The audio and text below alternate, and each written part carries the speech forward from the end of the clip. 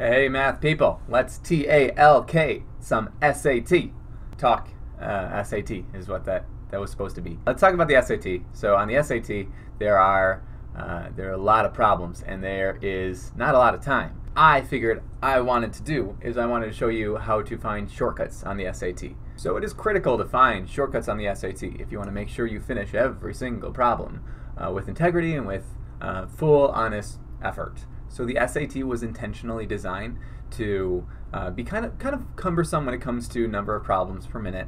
And if you spend too much time on one problem, you're not going to have a whole heck of a lot of time left for some others. So if you spend like 4 or 5 minutes on what the SAT considers a medium level difficulty problem, you are maybe possibly unlikely to finish. It's underneath the conditions of actually trying on every single problem. That's what I mean by finish. Of course, you can obviously just bubble random things towards the end, but I mean like actually finish. So what I'm going to do for you today is help you find some shortcuts, allowing you to save some time on maybe some of the easy to mid-tier difficulty problems, and that will give you more time on the harder ones towards the end of the SAT. General tip: usually some of the earlier questions are easier than the later ones for both the multiple choice and the free response. So for the portion that is multiple choice, the first few questions are a little bit easier, and then the portion that is the free response, maybe the first question or two is easier. And this is true for both the calculator and non-calculator because they both have a multiple choice and free response. So anyways, as you can see here, I am on the SAT, the official SAT page, collegereadiness.collegeboard.org/SAT/practice/full-length practice test. So if you wanted to go onto that page, you can see what I see. And what I see is a lot of tests, a lot of practice tests, 8 to be exact. Now there's a page on SAT practice test 1 that is perfect for what I want to show you. So if you wanted to look at this with me, it would be that SAT practice test 1.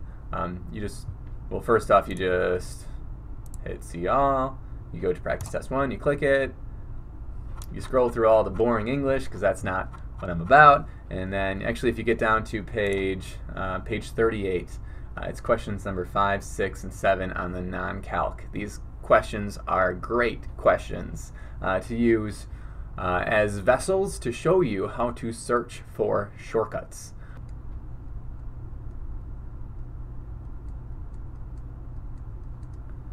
Alright, let's do some math. So the very first problem, which of the following is equivalent to the expression above? Blah, blah, blah. Just saying to simplify this thing.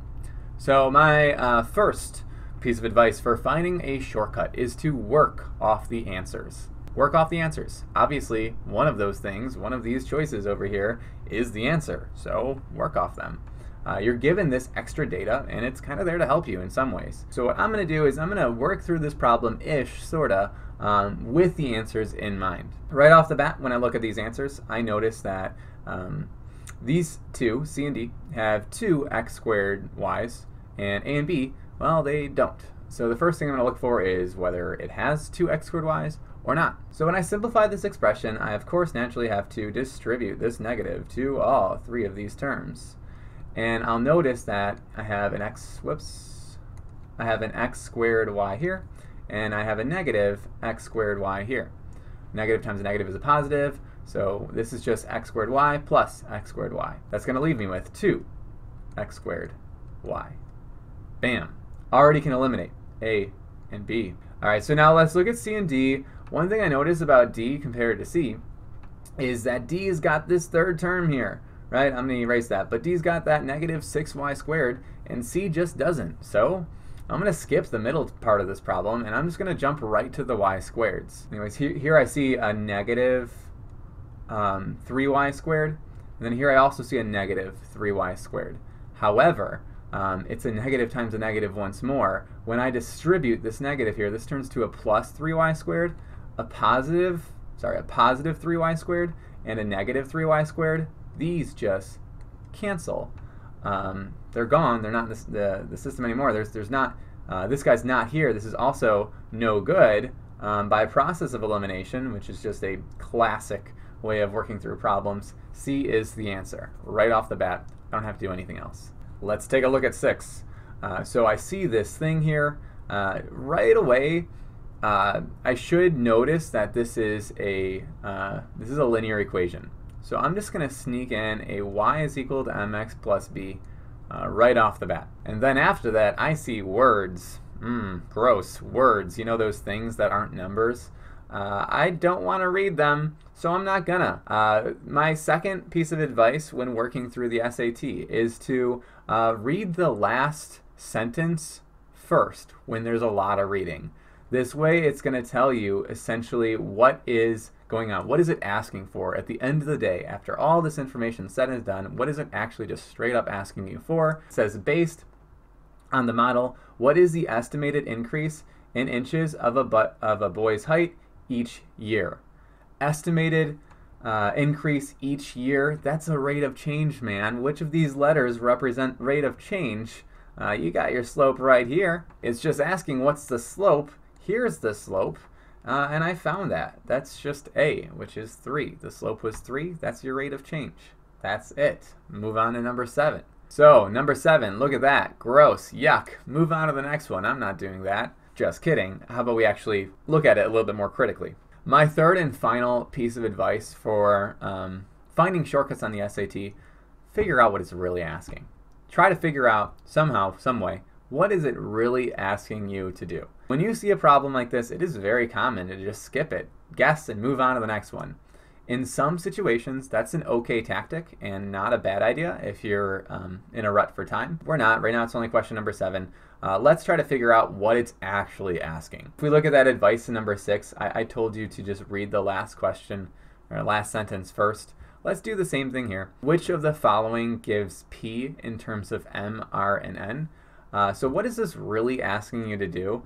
Let's also follow the advice I gave you in 5, which was to read through the answers. Guys, let's read through the answers here. You'll notice every single time P is isolated.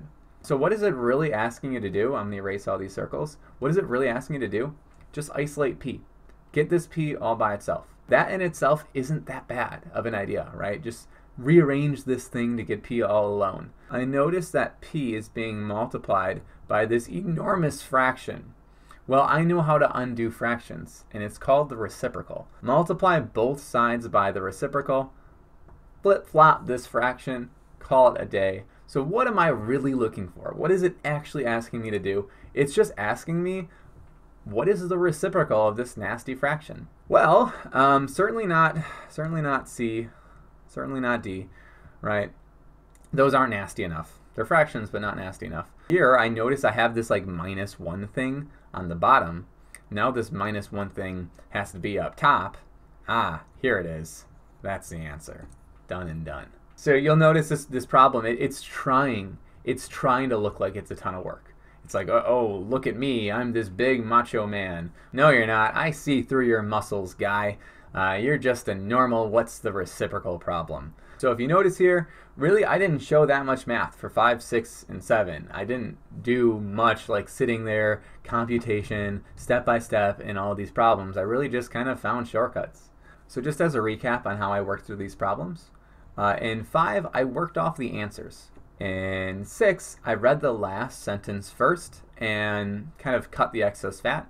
And then in 7, I determined what it was really asking for. I saw through all the weeds in the way, and I figured out it was just secretly asking for the reciprocal. I got to the root of the problem by kind of combining both tactics I borrowed in 5 and 6. Anyways, that is all I have for you in this video.